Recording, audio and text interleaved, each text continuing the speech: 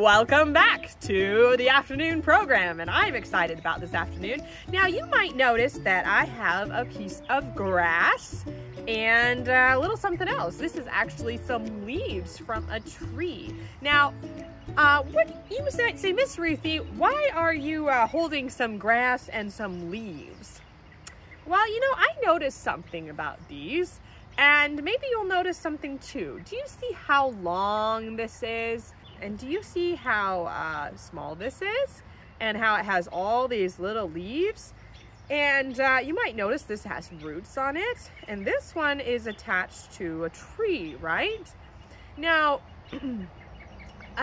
this grass is only going to get a certain height. It can't grow much longer than that height. But you know what? A tree can grow really, really tall, can't it? And you know, a tree might say, wow, look at this. I'm so tall, I can do so much. And the grass might say, wow, they can't talk, but you might think, if they could, oh man, I'm just a piece of grass. I can't get really tall, and I can't do all the things that a tree can do. And they might think different things if they could think. Or, you know, if we look at the different things around us, you might think they all have something different, right? And they might wish that they were, oh, I wish I was this, or I wish I was that. But you know what? Every single one of them has a place.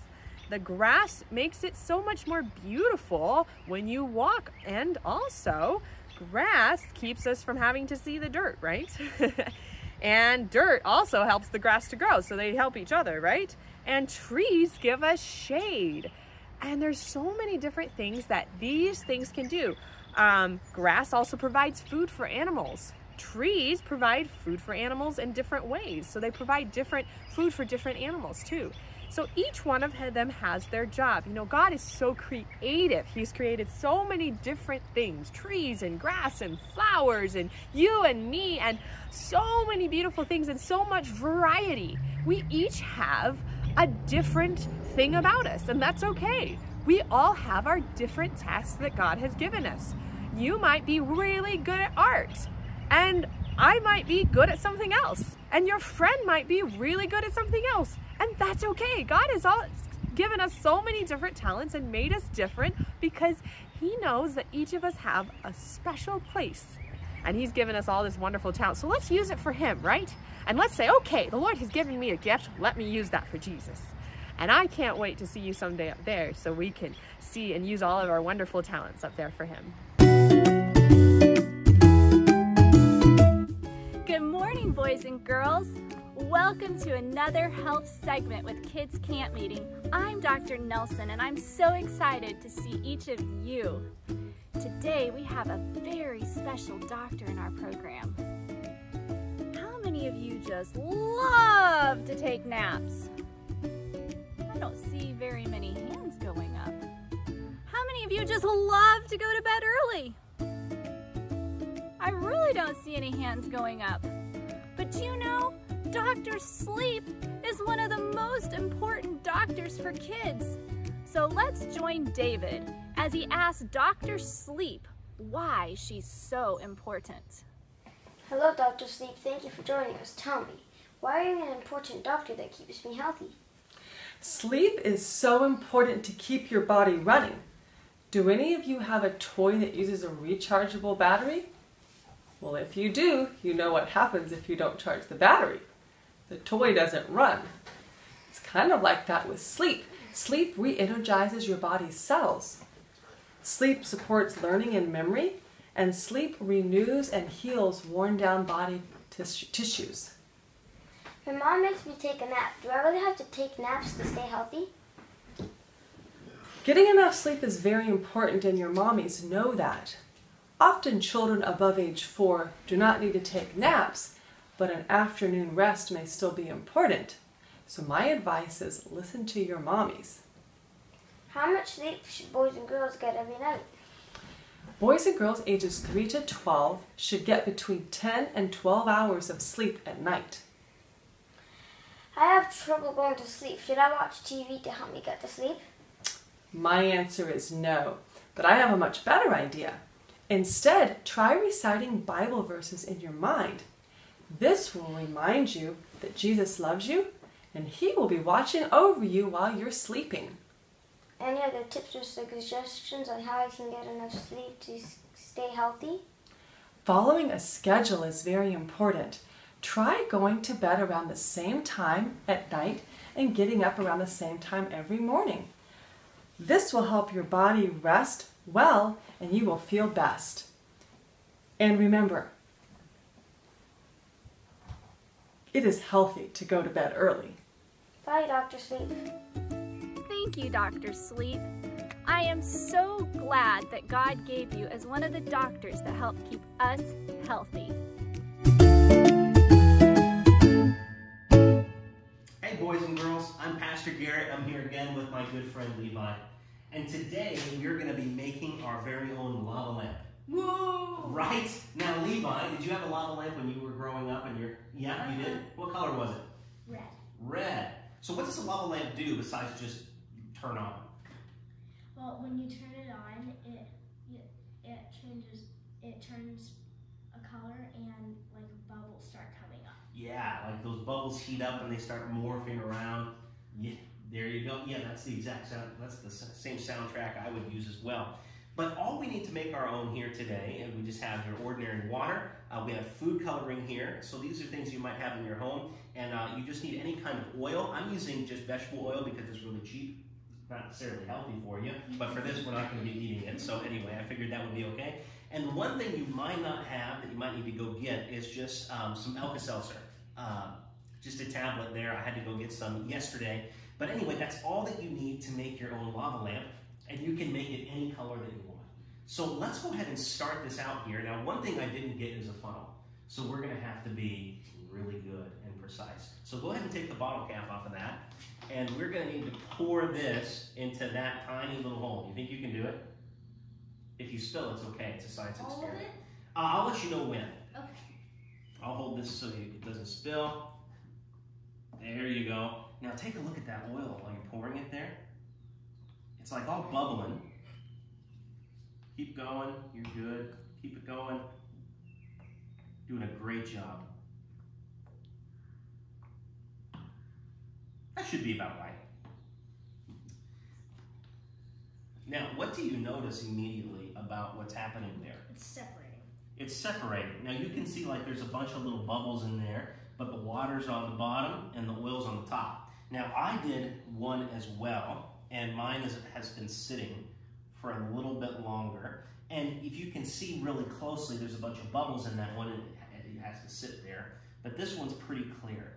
Now I chose, well, Dakota chose, my wife chose to make my lava lamp purple. So that's the color that it is. But you can choose any color that you want for your lava lamp. I've got a bunch here, so which one do you think you'd like? Turquoise, blue, green, yellow, green, red, pink. I'm colorblind, so I'm trying. Probably that one. You want to go with green? Yeah. Okay, so here you go. Go ahead and I'll just pop this off for you there. Cool. And you're going to need probably 5 or 6 drops right there. There's 1, 2. 3, Uh-huh. 4, 5, 6. Do one more, because 7 is that perfect number, right? There you go. All right, so you can see the food coloring is there, and it's kind of just sitting. It's not even in the water yet. It's just sitting right there on top of that oil. Isn't that something? It's like there's a false bottom.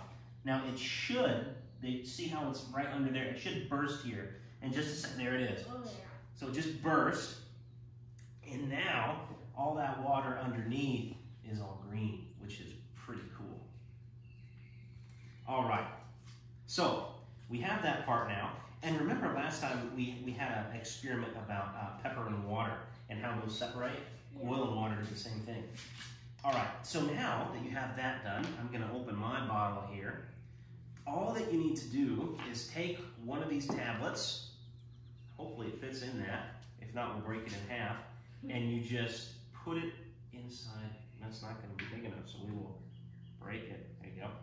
You can just put those into there. I'll put mine in, there you go. So I'm putting mine in too. Now watch what happens. Look at that. See mine here? Whoa. So cool. Look at, oh my goodness. Here, as we're still doing this, I see a little friend.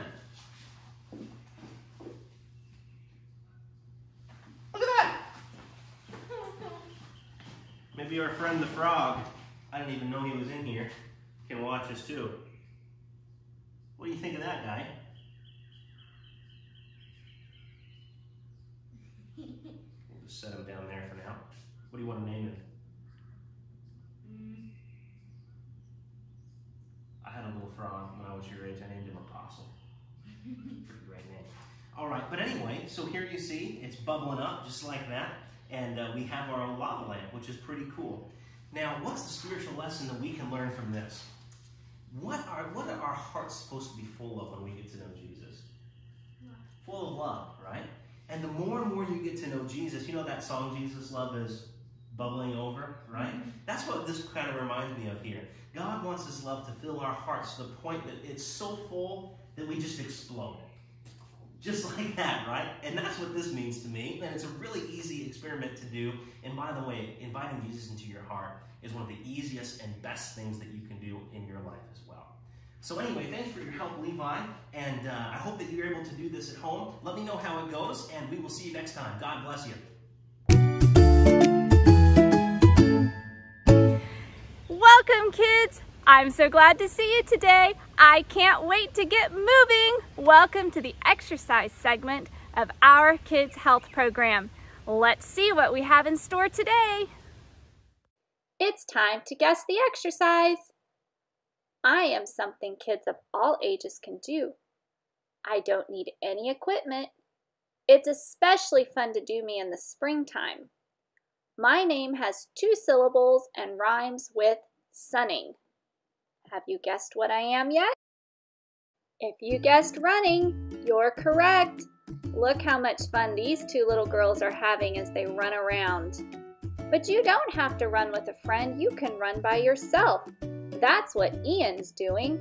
Let's join him as he runs around in his backyard. Good job, Ian. Wow, look at Ian go. Some of you may not have a backyard to run in. That's okay. You can run at a park or a playground, anywhere there's some grass and you're not near a street. That was so much fun. Let's have Ian back up and do it again. Wow, look at how quickly Ian runs backwards. Keep going. There you go. We're going to retrace all our steps backwards, and then we're going to see if we can run even faster the second time. Ready? You need to make sure you're right where you started. Go! Go, Ian, go! You can do it! Yay! All right, kids. It's your turn. Set your timer for 5 minutes and run, run, run.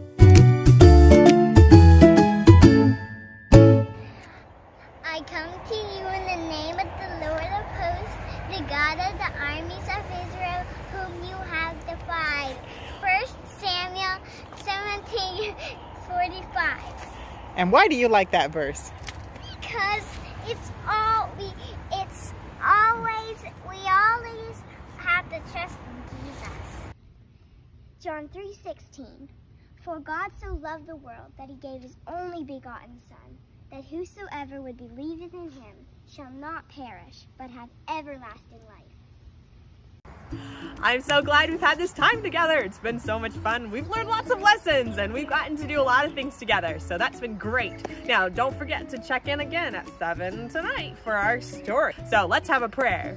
Dear Father in heaven, thank you so much for this time. Thank you that you've given us all different talents. Thank you that you've given us the Holy Spirit to help guide us in our lives as well. We love you and we pray that you will help us to remember to ask for the Holy Spirit daily, and that you will help us to listen when he talks to us and when you talk to us. We love you and we thank you in Jesus' name. Amen. Check back tomorrow. I can't wait to see you. Oh, and don't forget tonight. Bye.